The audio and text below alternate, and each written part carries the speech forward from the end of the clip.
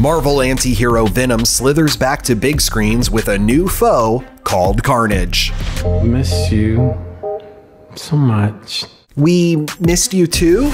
Anyway, let's break down the good, the bad, the ugly, and everything else we know about Venom, Let There Be Carnage. After the breakout success of 2018's Venom starring Tom Hardy as both Eddie Brock and the alien creature or symbiote who lives inside his body and brain, giving him superpowers and a dangerously violent alter ego. Good evening, Venom. Mrs. Chen. He says hi. Sony doubled down on the title, pushing up this sequel as the second film of its MCU-adjacent Sony Pictures universe of Marvel characters, or the SPU-MC. Ta-da! Catch up. Excuse me?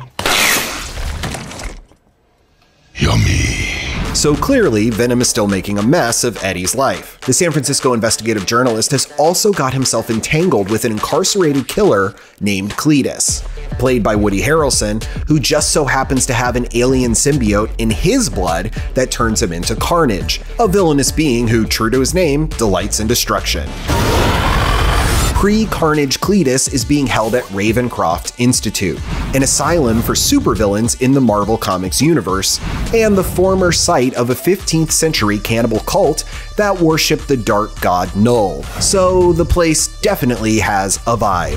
Ravencroft also houses Frances Barrison, aka Shriek, played by Naomi Harris, a sound-manipulating psychic who forms an unlikely bond with the titular Red Ripper.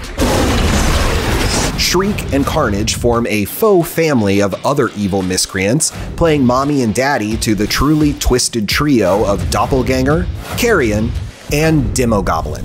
None of those baddies has been confirmed for this film, but Hardy's still got a third Venom movie in his contract, so expect to see a teaser too for the threequel. No! We had a deal. The film will likely be a universe builder and expander as it fleshes out the epic and beloved 14-part Maximum Carnage saga from the comics. Since Sony and Marvel Studios recently reached an agreement to allow Tom Holland's Spider-Man to cross over into the SPU-MC films, there's a strong possibility that Sony will be able to be faithful to the comic book storyline of Venom teaming with Spidey to take down the Carnage family. Morbius the Living Vampire is also Team Spidey in Maximum Carnage, and it just so happens that he's getting a big screen standalone in early 2022, with Jared Leto as the conflicted bloodsucker. But that's all down the SPU-MC road.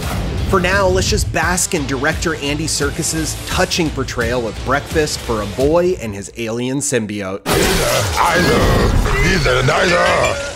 Let's call the whole thing off. Beautiful. For more Marvel mayhem and trending tales, stay glued to imdb.com/imdbrief.